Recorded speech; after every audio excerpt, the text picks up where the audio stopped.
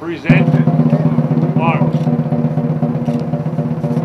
Well, I am portraying General George G. Meade today, a Philadelphian, a Pennsylvanian.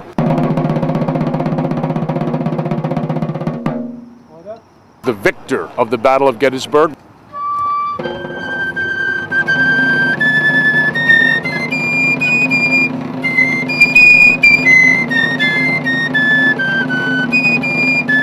My real name is Andy Waskey, and I'm a member of the Union League and a Civil War historian. I teach at Temple University, and every year the Union League honors President Lincoln, a patron of the League, on his birthday, this being the 199th year anniversary of his birth. Next year will be his bicentennial, and so we consider it very important to remember his birth, his acts, his great deeds, his thoughts at the earliest, one of the earliest Lincoln memorials in the nation. This is the Emancipation Proclamation Memorial. It was dedicated in 1872, and General Meade was present. Ready.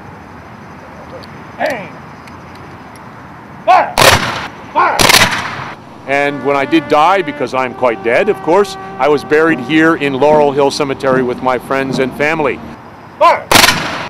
The Union League of Philadelphia is one of the most remarkable civic organizations founded during the Civil War in 1863 by men of wealth and breeding and education in Philadelphia to support Abraham Lincoln, the war effort, and patriotism.